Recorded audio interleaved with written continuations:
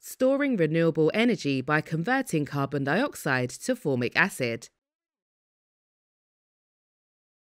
Before they can replace fossil fuels entirely, wind and solar power plants will need to provide electricity to the grid at all times of the day and in unpredictable weather conditions. To ensure a consistent output, renewable sources can be coupled with energy-storing batteries. Ideally, these batteries can be charged up when excess energy is generated and then release their energy when the grid's demand for power outpaces its supply.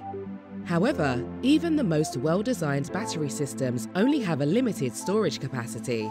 If this limit is exceeded, any excess energy will simply be wasted. One possible solution to this problem is to combine electrical batteries with chemical energy storage.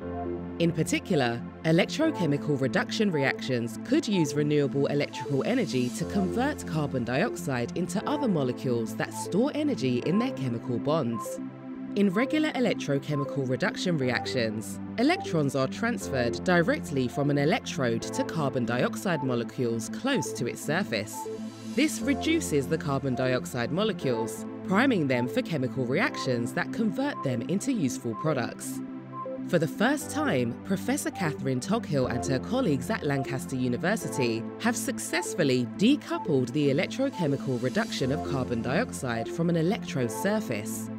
Their method drastically transforms the nature of the catalytic reaction and could offer a promising new approach to renewable energy storage.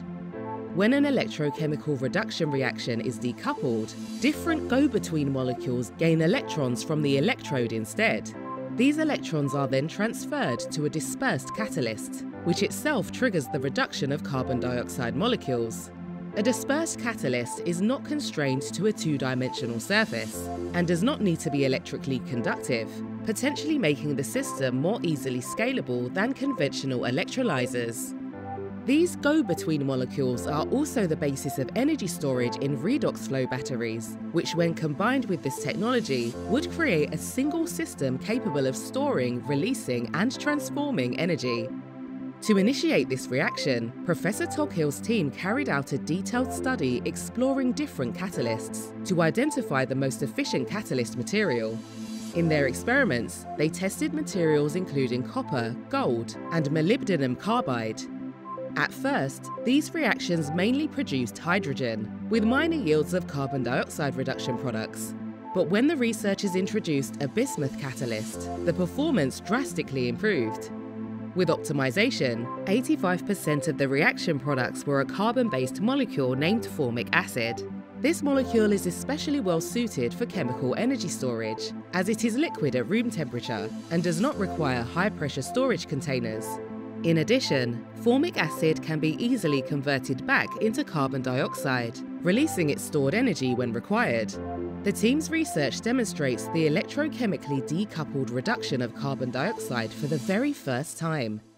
This alternative solution to energy storage could allow renewable energy plants to capture and store their excess energy with greater flexibility in the face of intermittent weather. With some further improvements, the team's approach may ultimately help to accelerate the rollout of renewable energy technologies, bringing the global goal of net zero carbon emissions one step closer to reality.